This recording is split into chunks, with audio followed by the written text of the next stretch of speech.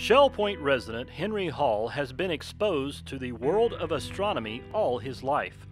His mother, Harriet Parsons, who had a doctorate in astrophysics, taught astronomy and met some legendary scientists along the way. Well, she was born in 1892 and then went to Vassar.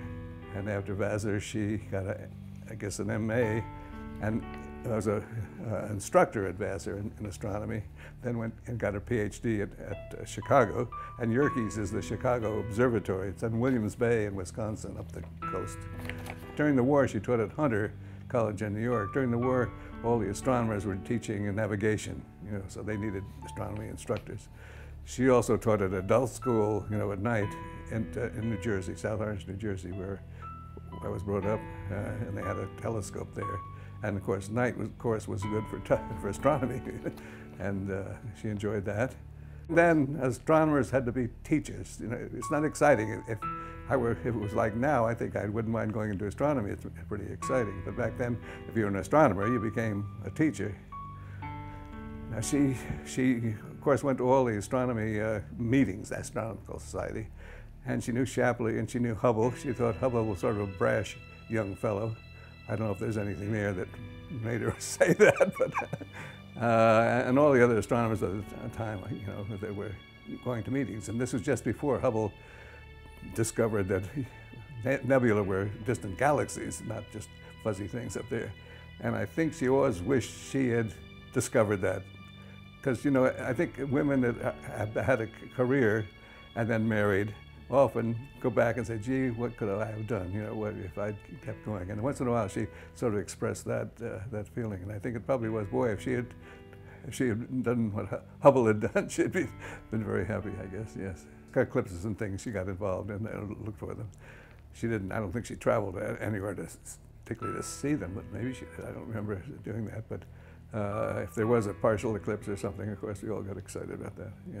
While attending the University of Chicago, Henry's mother had the opportunity to meet Albert Einstein at Yerkes Observatory. She was there. She was going to school there, and that's the only observatory he went to. It was in 1921, May 7th or something. It says on that thing, and it's the only university I think that he went to. When on that visit, it was a short visit, and Yerkes was a famous observatory. That telescope is, I think, the biggest refractor, the biggest straight line big spyglass. That's what it is.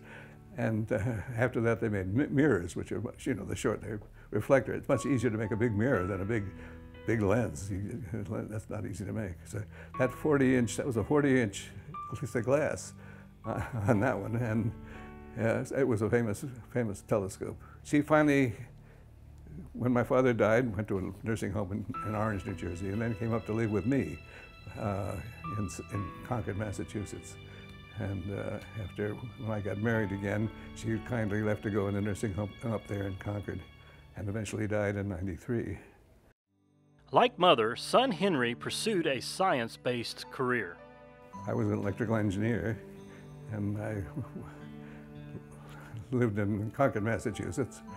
Went to school in first Williams College and then MIT, and was married and lived in Lincoln, Mass, and then Concord, Mass, and worked for a very old company, a famous old company, General Radio Company, which turned into Genred. They started in 1915, and we made all sorts of test equipment, oscillators, and some of the early oscilloscopes. But I worked particularly in measuring impedance, electrical impedance. If you must know something about that sort of thing. And had an interesting career, about 40 years at General Radio, yeah. I designed many instruments and wrote a lot of papers, have a few patents. Today, Henry enjoys a leisure lifestyle here at Shell Point. I see my wife every morning, and I read, and I play some music and read often and watch ball games.